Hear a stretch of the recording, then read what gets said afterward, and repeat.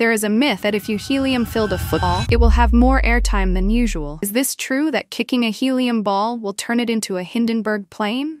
To test this, Mythbusters first learned how to kick how to kick footballs, leaving the kicking to a professional footballer, and measured the airtime of 2 sets of kicks, one with helium-filled balls and the other with air-filled ones. Interestingly, the initial results seemed to favor the helium balls, but there was a flaw. The player didn't know which ball was which, making the results unreliable. So they upgraded the experiment by using a mechanical kicker and moved the test to a NASA air hangar for more controlled conditions. They kicked 60 balls in total, some filled with helium, others with regular air. The data revealed that, contrary to the myth, air-filled footballs consistently traveled farther. The reason lies in basic physics. If 2 objects are kicked at the same speed, the heavier one will have more momentum and therefore travel farther. So while helium might be lighter, it actually reduces the ball's range, not enhances it. Another myth, deflated.